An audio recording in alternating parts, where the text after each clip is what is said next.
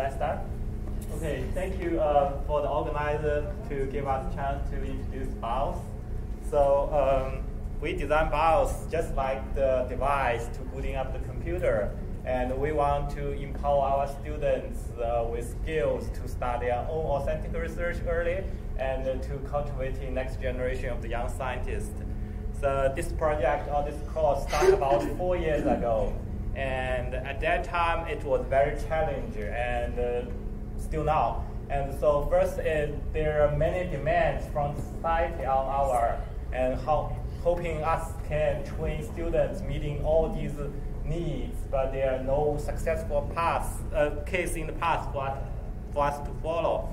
And also we start to realize the students are less interested in biology and there's a decline of students directly enroll in our major. And also faculties may have different things about students. On the other side, as the students with the economic growth and more and more frequent communication with the outside world, they realize being a scientist is not the only way, and there are so many other lifestyles. And some high school education also let them think that biology is not challenging. And also, but because biology is about life and it's the foundation of the human health and the curing disease, so there are still the students want to do life science research, and at that point they have problem which is lacking the confidence and competence in research skills, and that's where BIOS come in, and we designed the BIOS program with very specific goals, and we want to let them to achieve these. And next will be the Justin who will let you know how we did it and how it works. That was quick. All right, I just want to get a feel. How many of you are non-science people? Non-science. 1, 2, 3, okay, about half of you roughly. All right, that's good. So my part of the talk is actually geared more towards you folks. So I'm going to start talking about science-related things. But then I'm going to try to relate it to one specific aspect of our program, which I think is very important and very applicable to just about any academic field. So first I'm going to give you a little bit of an overview of what BIOS looks like structurally. So BIOS is a summer program. It goes for about 1.5 months. And it has 3 basic parts. The first part is a basic training series, which lasts about 3 days. When we have new students come in, we assume they know nothing. And we give them basic training in lab safety, how to handle glassware, how to work with reagents, things like this. And then they participate in 2 different 15-day, what we call topical modules. And a topical module is essentially a learning unit that contains learning activities where the students get to experience between 4 and 8 different types of experiments that are unique to different areas of biology. So either biochemistry, cell biology. So each of these modules contains experimental techniques that the students will learn that are unique to that area. But not only are they unique to that area, this is also where we get into this idea of authentic research experience. These techniques are ones that are actually being used by real labs on Fudan campus. So the idea is for students to come in, learn these techniques, and when they become competent, they can then become immediate plug-and-play students who can go to a lab and start contributing to meaningful research immediately. So that's kind of the goal. So from a student's perspective, they take basic training, and then they do have some choice of what to take. They give us a list of what rank order of topics they want, and based on that, we place them into one module in each segment. So they have 2 different topical modules. So when you take one of these topical modules and you break it down into a daily schedule, it looks something like this. And as you can see, there are many different types of activities that we try to have them learn. So we do a lot of discussions where the students are given different science ideas to think about. They debate concepts. They also have proposal time where they are asked to create experimental designs that they'll actually go do, and also to make predictions about what they think will happen with their experiments. And then, of course, there's a lot of experiment time. And then we have some workshops where the students learn very specific skills that we want them to learn. For instance, how to write good reports, how to do statistics for the data that they get. And with these skills, they then have some time to write their reports and to prepare their findings to share with each other. And I'm really glad that Dr. Smith went first, because a lot of the principles that she was talking about are what we use in a lot of these activities. Constructivist environments, active learning, scientific teaching-based principles, discovery, inquiry-based learning, group activities, a lot of different ideas are incorporated into these different activities. So that's basically what it looks like. But the thing I want to talk about, which again is very relevant, I think, to everybody, regardless of what academic area you're from, is this idea of assessments. And the idea that I would like you to consider is that assessing knowledge is very different from assessing skill. And for us, because BIOS is based on giving students lab skills and being able to work at the bench and create correct experimental results, assessing the skills is really important to us because we have to know, are the things we're doing working? So assessments of knowledge, that's something that we've been around a long time, right? Short answer questions, long answer questions, multiple choice questions. So these are things that we're very familiar with.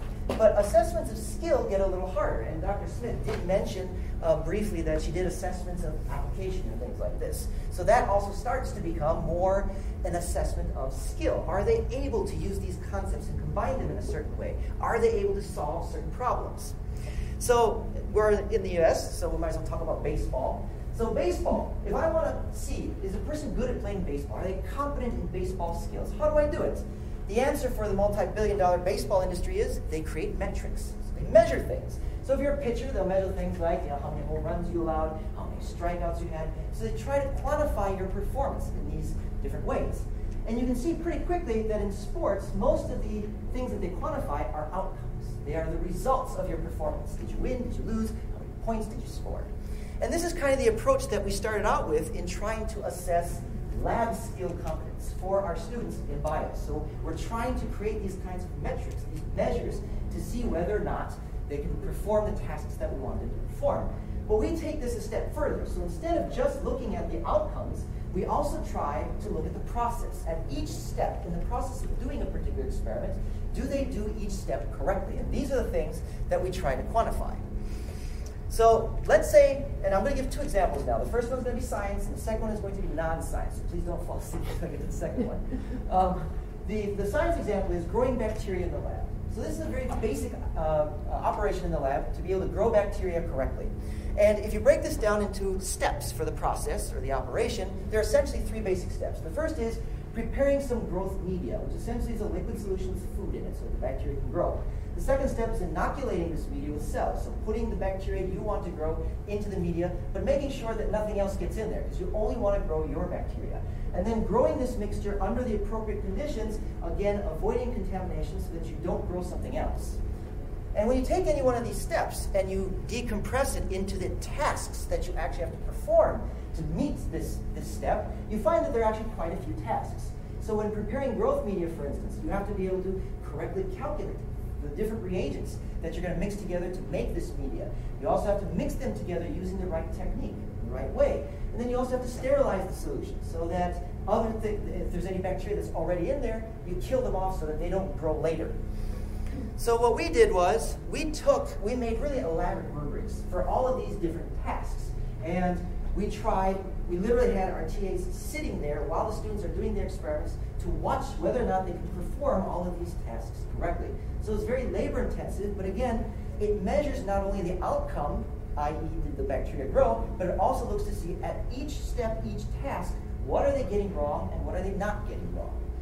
And so, for instance, for this rubric, the top 3 items here, the first thing that they had to do in order to perform this operation was to select the correct bench to work on.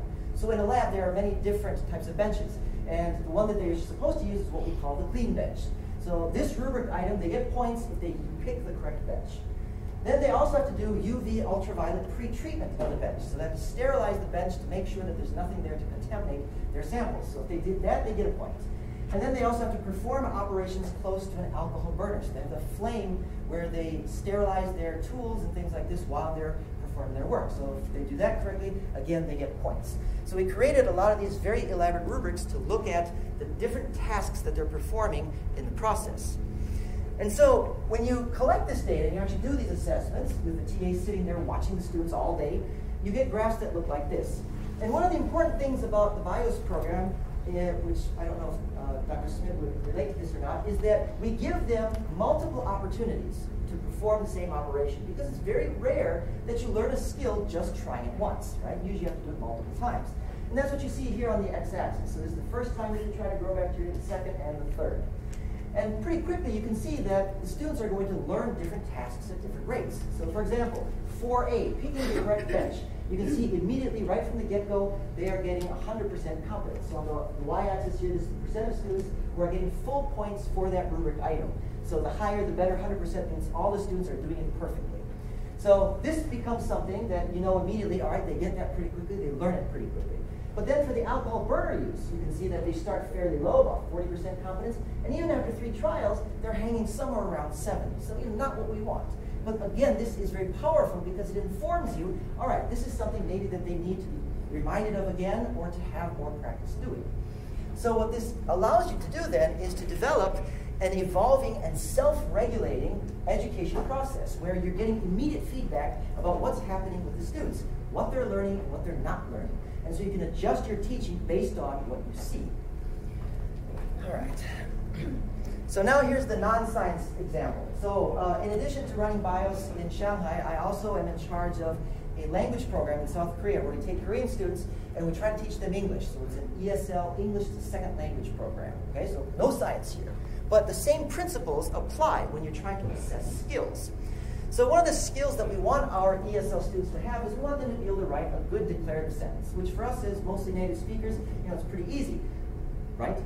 But when you actually break it down into the steps, it turns out that it gets more and more complicated. So as basic steps, you first have to follow certain applicable grammar rules. You then have to use the vocabulary correctly that you want to incorporate into your sentence. And then you have to be able to combine the grammar and the vocabulary in the right way to convey the meaning that you want.